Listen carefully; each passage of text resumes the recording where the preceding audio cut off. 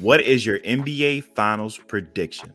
I'm gonna go with the Celtics in 5.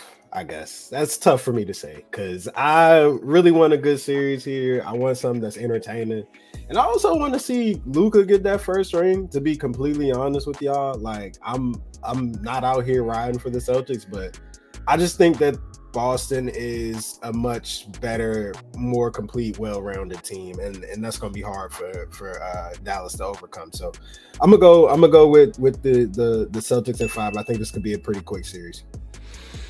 I hate to agree, but I look at these two rosters and across the board, I just think Boston is more complete. Now, I will throw the caveat in that I thought the same thing about Minnesota, and Luka found a way to get that done. So I'm going to take the Celtics in 6, just out of respect for the individual talents that the Mavericks have. I think they have the best player in the series with Luka Doncic, but I do think the Celtics win this. In life, you could be on the right side of history or the wrong side of history. When it comes to y'all two picks, y'all the same, so I got to be different. And I'm going with the Mavs in 6. I think that clutch time will be a problem for the Celtics that we've seen in the past.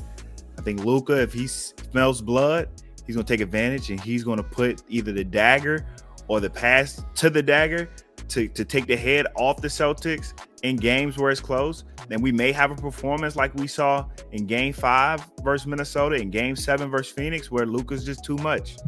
I'm going with my boy in 6. I don't know if this is the hater in me or just the basketball guy in me, but I don't want to see Boston winning the championship. So, Luka, I'm praying for you. Get that ring, dog. That 76ers logo on the hat say it all, man. Generational hater. Yes, Generational hater.